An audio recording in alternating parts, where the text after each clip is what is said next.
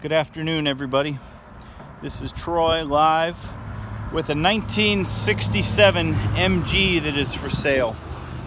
I'm actually considering buying this car since my wife wasn't too keen on me buying the Royal Enfield Himalayan motorcycle.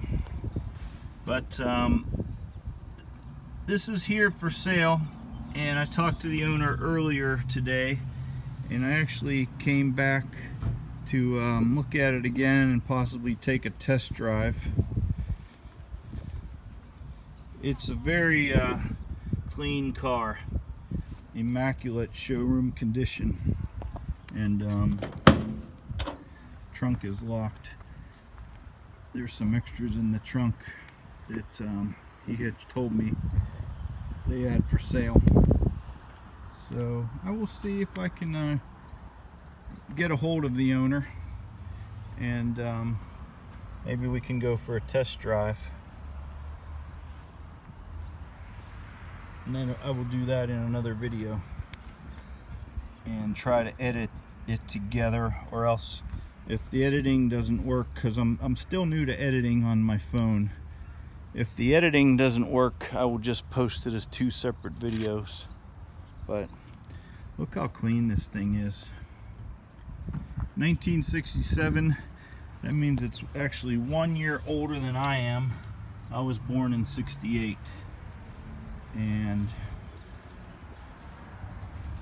I really like it. This would be a fun car for the wife and I to just go for a ride up to Lake Erie, Presque Isle, somewhere probably, you know, within a 2-hour range of Pittsburgh.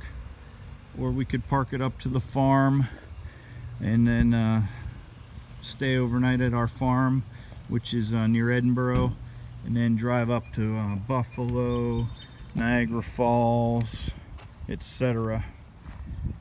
The owner, Bill, told me that this car has never had any mechanical problems, and he's also has a bunch of extra parts should I need them for maintenance, and special fluids and everything.